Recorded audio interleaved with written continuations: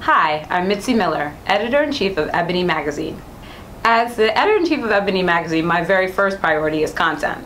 It's really important to me that we are delivering authentic, relevant, informing, great content for our readers.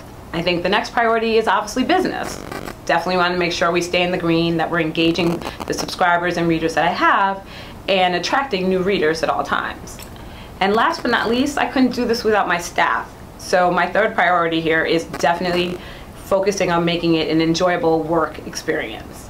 I don't think that you can do anything as large as this undertaking is without having people that are excited to work with you. So every day I'm mindful of how we're feeling and maintaining some sort of work-life balance, considering how busy media and the publishing industry can be. Choosing content for me comes down to relevancy and value.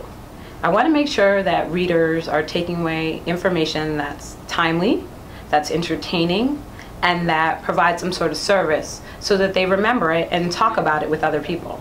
I think that the biggest issue facing the magazine industry as a whole is impressing upon people that there is inherent value in the service that we provide.